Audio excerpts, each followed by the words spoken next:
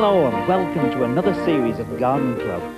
For our first programme, we've taken to the high seas, heading for the Isles of Scilly, situated some 28 miles west-south-west of Land's End. There are 5 inhabited islands, including St Mary's, the largest, and about 40 smaller islands, many of them famous for their bird life. Most of the island's 2,000 population are engaged in tourism and to a lesser extent fishing, and of course the bulb industry, for which the sandy soils are ideal. Mention the Scillys to most gardeners and they immediately think of the world-renowned Tresco Abbey gardens. But what's life like for the ordinary gardeners here? Penny Rogers and her husband Peter are bulb farmers on St Mary's, and in her spare time she tends the garden started by Peter's great-grandmother. As in many other gardens in the Scillys, exotic plants thrive here, including the spectacular Madeiran cranesbill Geranium madurense. I've seen this plant growing in gardens all over St Mary's, Penny. Yeah. Did you plant it here? Well, I did originally, and then it does seed itself. So how long does it take before it flowers from a seedling? Well, they start off, you know, obviously really tiny, and then about 2 or 3 years, you can never quite tell whether they're going to flower after 2 years or 3 years. So it's quite exciting. Yeah. Tremendous head on it, and you've obviously noticed the leaf stalks. If you look at them, they're like flying buses. Great, yes, they're marvellous. They come down and they have these great stands, so it sort of ends up like a double cone thing. Right. And with this gorgeous head of flower on it, which is really quite dramatic. So they're supporting the huge head. Now, so you've got another exotic over there, Puya. That's Is that great. one of your favourites? That's wonderful. It's a marvellous architectural plant, this, isn't it? It is. It's wonderful. And beautiful but lethal with Certainly, the spikes do leaves. keep clear. Yes, they're pretty dangerous. How old is this clump? I can't honestly remember. Probably 10 plus years. We planted it as a very small rosette, little rosette in a pot, and it just seems to have enjoyed its life here and come on. Yeah. And I see you've got 2 old flower spikes. So that was flowering last year. Yes, those are the last year's ones. I shall take those out very soon. And it's amazing. This year, I can't tell you, it's flowered every other year until last year, and then it had 1 flower spike, 2 last year, and now this year it's incredible. Look, 5, 6, 7, 8, I don't know. I'm so thrilled, I can't tell you. And the it's colour wonderful. of the flowers? Beautiful. This really lovely jadey, aquamarine, turquoisey, bluey green thing, and then they've got very golden stamens and pollen, and all the birds go in and get yellow heads and new kind of birds. It's lovely. And I see here you've got the big rosettes, young stems of the echium from the Canary Islands, Penninis, is it? I think so. It's an interesting one too. This, I mean, whereas this, obviously perennial and keeps, I hope, keeps growing. These set seed, they flower after 2 or 3 years. Right. And send up this huge spike. The rate of growth, I mean, of these and It's like a chimney, isn't it? Fantastic. It's growing while we look at it, I guess. Yeah. It's amazing. I mean, we are lucky. I don't take the geraniums in. These self-sow, and most of the time they're fine. But there was a terrible, terrible time in 1987 when we had the most appalling week of snow and ice and sub-zero temperatures and easterly wind. And that did a lot of damage. Really? And a lot of these sort of things were wiped out. It was just a brown, stinking, disheartening mass of horribleness. It took a bit of time to get up courage to come out again. And what about the rest of the garden? What happened there? We've got 1 or 2 things I could show you in there.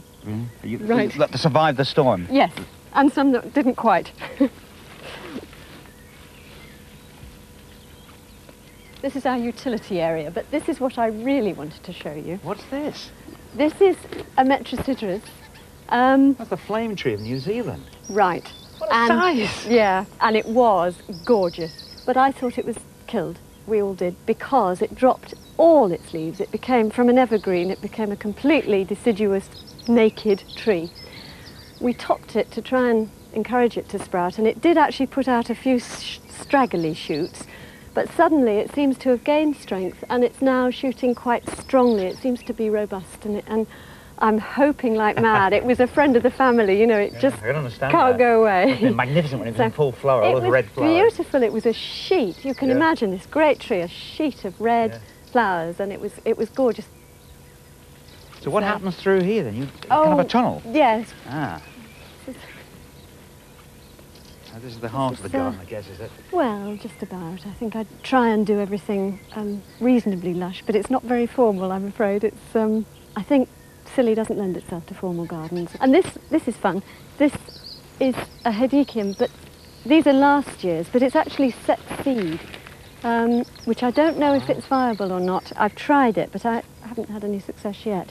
But they're lovely. They ought to be, I don't know, in the West Indies or something, these lovely yellow with big long stamens coming out. I get the impression, Penny, that you grow any plant in this garden, would you?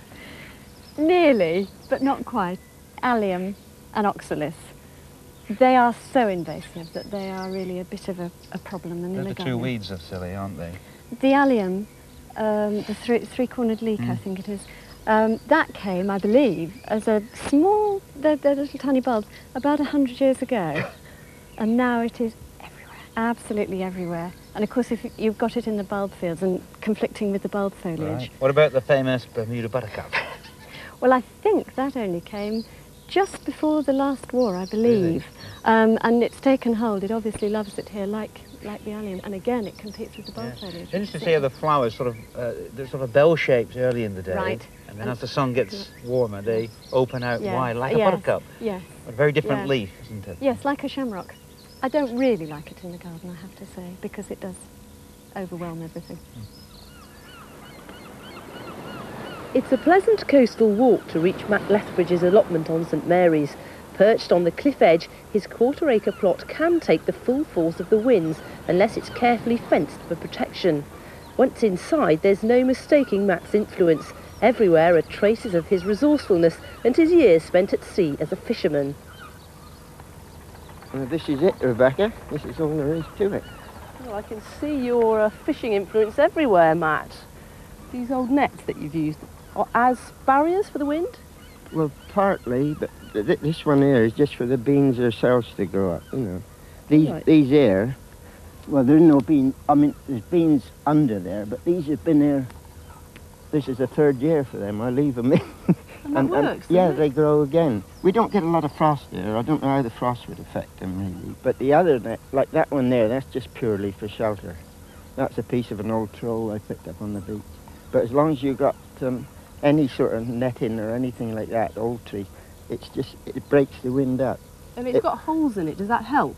Yeah, because if you got a solid fence, it don't let the wind through, and the wind goes over the top and blows back. And the old people used to say a fence should be half and half.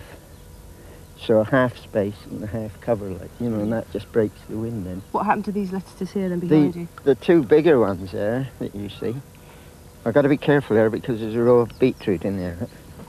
And I don't waste any ground anyway, but those two were a full row. That's all that's left out of the row. I planted them very early to try and get some early ones, but the rest blew away. And then there's another row I planted in between. But I put these bottle tops over them, which they protect them. It shows the difference in the wind, you know, the effect of the wind. Looks like a good one. Yeah. There, see, they're the same as that one, really, the same planting as that one.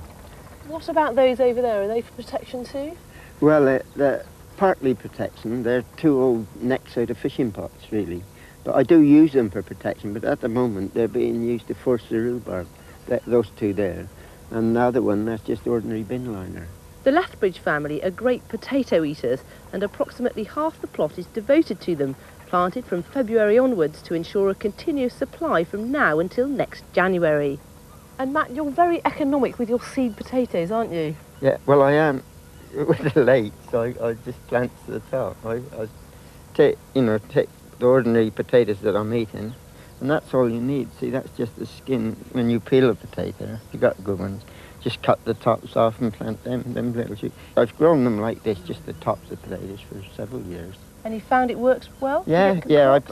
I planted one row in amongst the normal potatoes, and it was just as good, so that's all I use now, really, for the lates mainly. And so obviously you get much more for your money, because you've eaten the potato first. Yeah, And so yeah, it's yeah, good. yeah. It's more Brilliant. sense than just using the potato to rot. Now, of course, over here on the Scillies, I know you've had a bad year this year because of the weather, but normally you should be way ahead of the mainland, shouldn't you, in terms of your potatoes being ready? Yeah. Those 2 or 3 seed I picked up when I was digging over the ground, and I shoved them in there extra early just to see what would happen, so we'll have a look and see if there's anything there. And see then. Because they should be ready now anyway, but I don't know whether there's anything here, Mark. You've had them covered up. Oh yes, there are. Look, they're lovely. Oh yeah. Oh yeah. Excellent. Yeah, that'll be enough for a feed, isn't it, I reckon? Be your first meal of new potatoes then tonight. Yeah.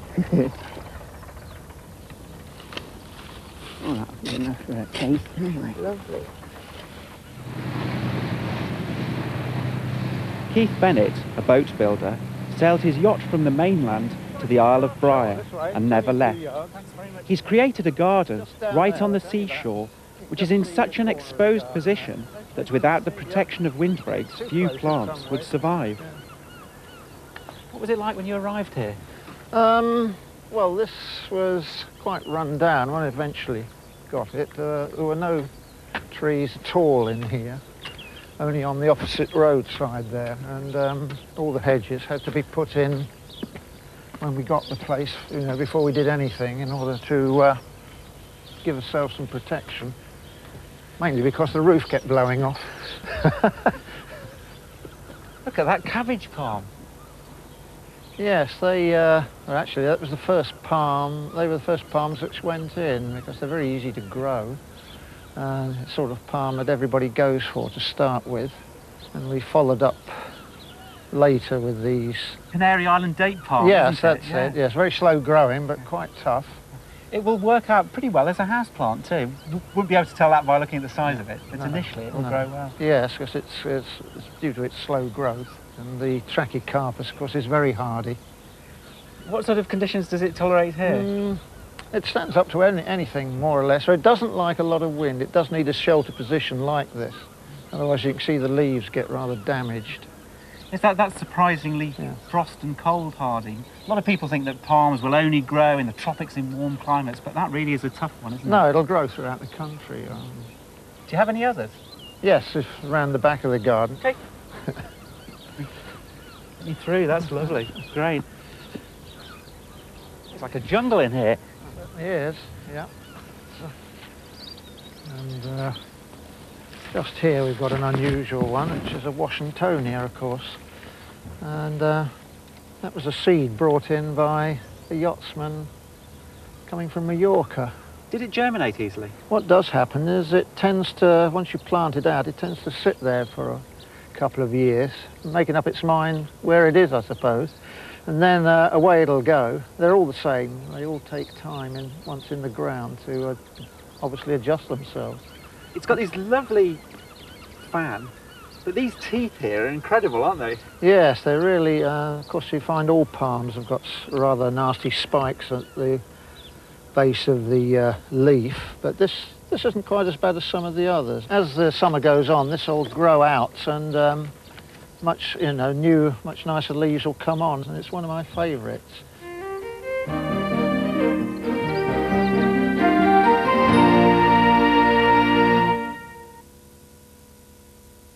He is one of England's most respected.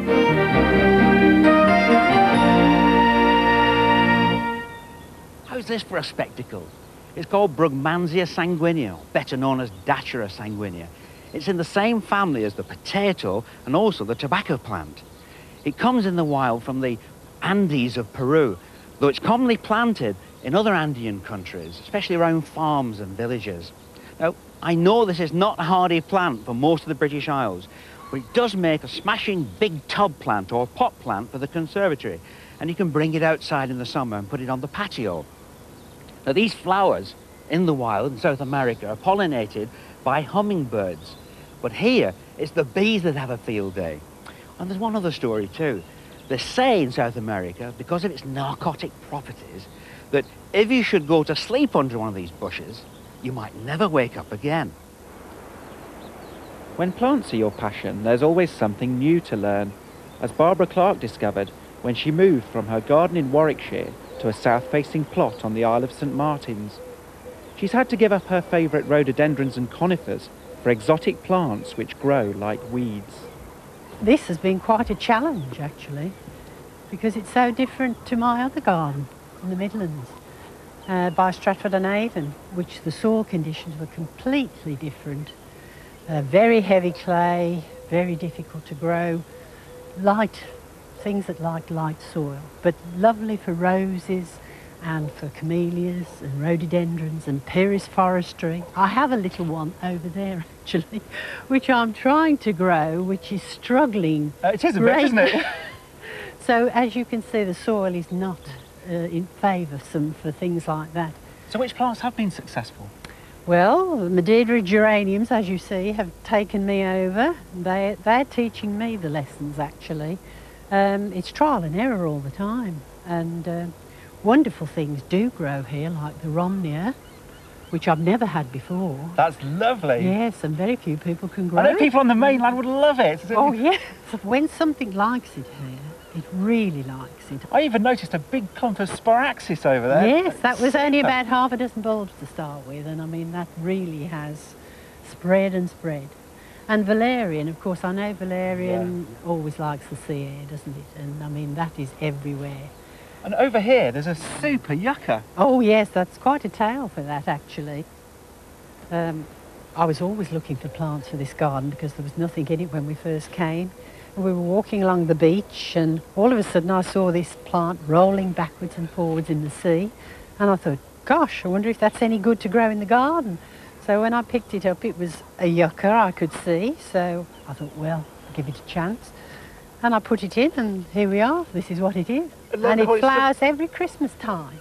Oh, really? Yes. To order? Yes, yes, Christmas time ever since, well, after about the second year. And I'm thrilled to bits with it, really. One of Scilly's best-known gardeners is Clare Harvey. She and her late husband, Leslie, built their home above the sea at Hewtown, St Mary's, 35 years ago. And though she is now 91 years of age, she's still gardening. To reach her garden, you have to go down some steps and through a sally port in the old garrison wall. Clare, what was this site like when you first arrived? It was just a mess of elm suckers. And we had to cut that all down before we found what there was underneath.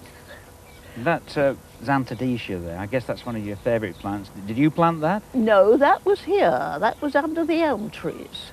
It always amazes me that a plant that grows wild in South Africa should prove hardy in our climate. Beautiful flowers. Some people call it the Easter lily.